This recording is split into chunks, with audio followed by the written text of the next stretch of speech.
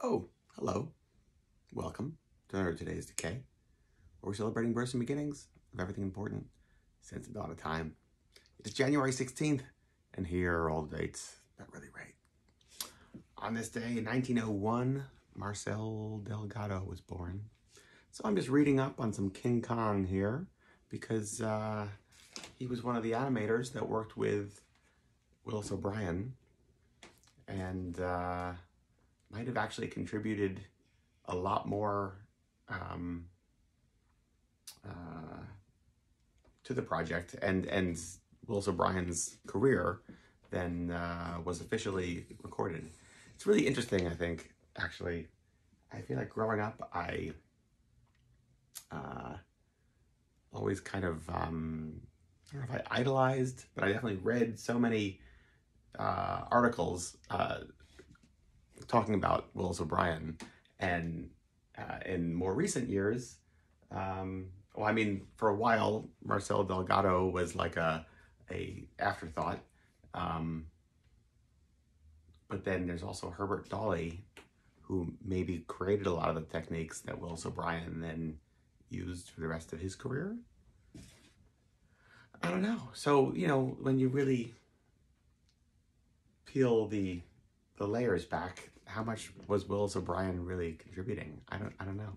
We did a whole Phantom Creep stage play once years ago on the unfinished projects of Willis O'Brien, and as it related to his tragic life, or the tragic life of his family.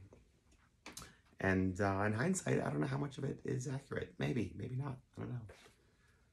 Who knows? But look at this. Isn't this awesome? Yeah. This is a 1933 movie program. Really good stuff. I love King Kong. It's hard to say just whose soul was animating this creature. The way we presented it in our stage play was that, because what happened was, for Willis O'Brien's life, in between King Kong and Son of Kong came out like a year and a half apart, basically, and King Kong was O'Brien's most successful accomplishment. And shortly thereafter, his wife went nuts and shot and killed both of their young children, and I believe then killed herself.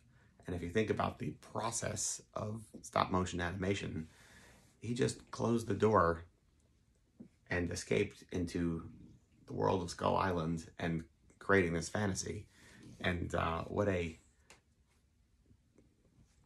unbelievable loss. And yet the pathos, the heart, the soul of King Kong is like right there. And I feel like I've always felt like it was very palpable that, like, this wasn't Ray Harryhausen, who's much more of a technician. There's soul, like I said, in Willis O'Brien's work. And what complicates that story, that was part of what our stage play was.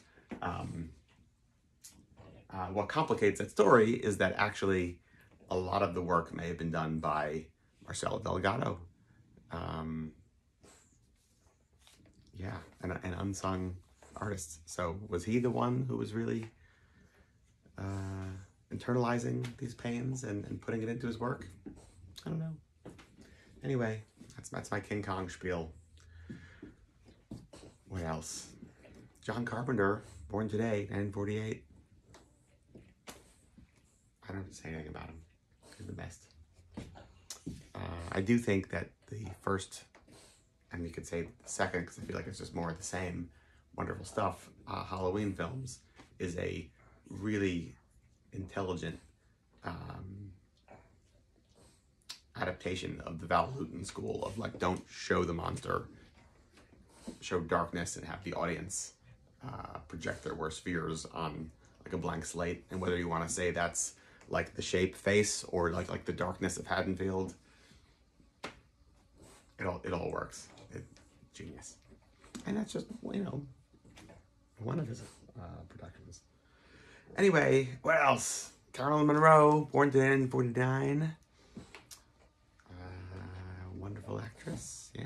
All sorts of great stuff. Dr. Phibes, Sinbad, plenty. The film Face Behind the Mask premiered in 1941. That's why we're here with the Peter Lorre section of the place. You've got some Face Behind the Mask lobby cards up yonder. This is a really fun film. Peter Lorre and like what's basically like a programmer, which is like a gangster movie, but also like borderline a horror movie, I'd say. And there's this really great moment early on in the film when he's on the boat on his way to America, where I think somebody's like, either he's drunk or somebody's with is drunk and like bumps into him, and he almost knocks his like passport or paperwork over the side of the boat. And I don't know, for some reason I've always just kind of connected Peter Lorre with my paternal grandfather, and my grandfather came over from like during World War II, like as World War II was first declared, like on his own,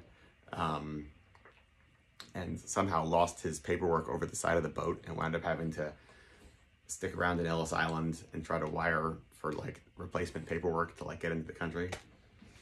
And like, meanwhile, this is like, you know, Nazi times, and how was this possible? I don't know. And so here was this Peter Lorre film where like the same thing almost happens. I don't know. It just like further cemented this connection I have with my grandpa and Peter Lorre.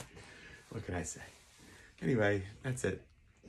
Yeah, and I didn't do this year or last year, so I like that. I'm quickly filling in the gaps for any of the days that I might have missed previously. Anyway, that's it. The whole day from me to you. Till tomorrow. Goodbye.